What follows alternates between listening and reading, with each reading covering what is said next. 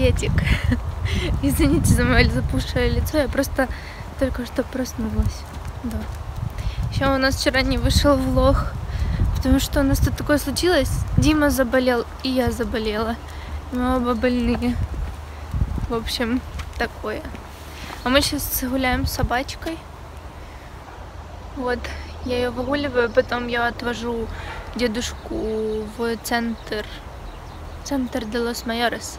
Это центр, детский сад для стареньких. Вот.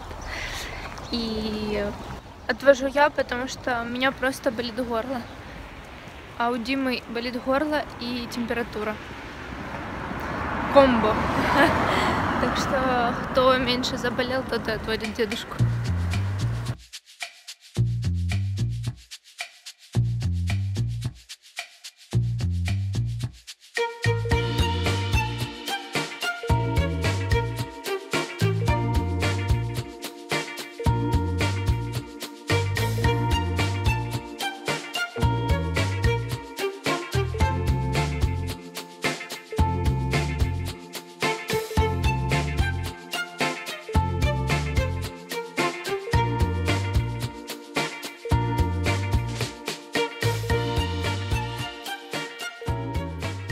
Я возвращаюсь домой уже и отвела дедушку. В общем, у меня сегодня, наверное, день невезения или что. Или просто, когда я с Димой, он притягивает все добро, а я притягиваю все неприятности. Но когда я сегодня отводила дедушку, дедушка не успел добежать до туалета. В общем, у меня появилась проблема. Слава богу, он совсем сам справился, но просто мне пришлось понервничать. Вот. Потом я еще голодная очень, потому что я не успела утром покушать. Да и думала, ну блин, сколько там, часик, я дома сейчас. Ну нифига, не часик. Потом я сидела и ждала очень долго автобус, который опоздал на 20 минут. И, в общем, сейчас я иду.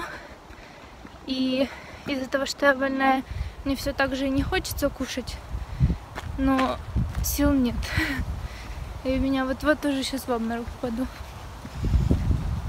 Но ничего, все в порядке, держимся, все нормально. Всем привет! Я немножко прихворал, хотя мне сегодня намного лучше, чем вчера. Вчера мне было плохо, что мы даже не записали выпуск, потому что меня Катя лечила целый день. Сегодня мне уже намного лучше. Я всегда думал, как можно заболеть с такой офигенной погодой? Ну, как-то можно.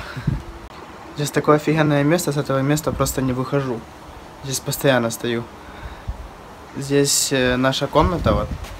И каждое утро солнце прям так будит нас. Естественный будильник. Очень классно. Море. И облака. И море.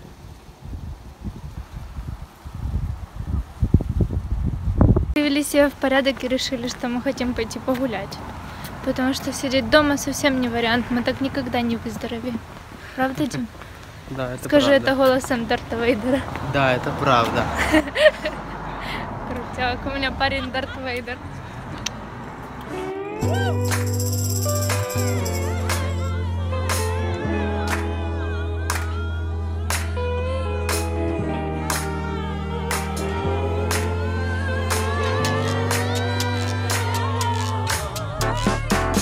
Well, the day before yesterday started out like any other. I took a stroll in the park, that's when I had it. It took a while before I figured it out what it was. Now I can't stop thinking about those eyes and the feeling they brought. The day after that I was rolling around in my bed, seeking warmth and comfort between the sheets and the pillow beneath my head. And just like that I took a look on my nightstand to see what time it was. A flashing light on the bus from my phone. And she said, you wanna hang out? I got nothing else to do. Come meet me on the rooftop, baby. The sun is shining on the rooftop, baby. This ain't just a good time. steady on the rooftop, baby, yeah.